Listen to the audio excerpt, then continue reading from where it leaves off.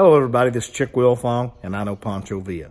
If you're interested in caps or apparel, go to www.chickwilfong.com and click on the store. You know, I love telling stories about folks from our part of the country out here. They're resilient people, they're tough people. And this whole country's hard on folks, especially folks in agriculture. And not too long ago, me and my brother found ourselves in the pasture with two brothers live over at Hamlin named Bucky and Billy Roy Cooper. Good people, really good people. We went down in a draw going after a set of cows that had been kind of hard to pin, and we were kind of set up for war, and we started around them, and we crossed a little creek at the bottom of this draw, and as we crossed the creek, we could hear some noise. Noise kept saying, "Pick me up, pick me up, pick me up."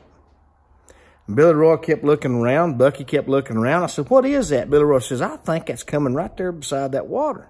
Billy Roy stepped off, and sure enough, there was a bullfrog sitting there. I said, "Pick me up, pick me up. If you pick me up, give me a big old kiss. I'll turn into a beautiful princess."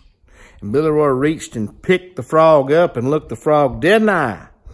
And the frog says, "Give me a kiss and I'll turn into a beautiful princess." Billy Roy put that frog in his pocket. Said, "Hell, at my age, I believe I'd rather have a talking frog." Y'all have a great day.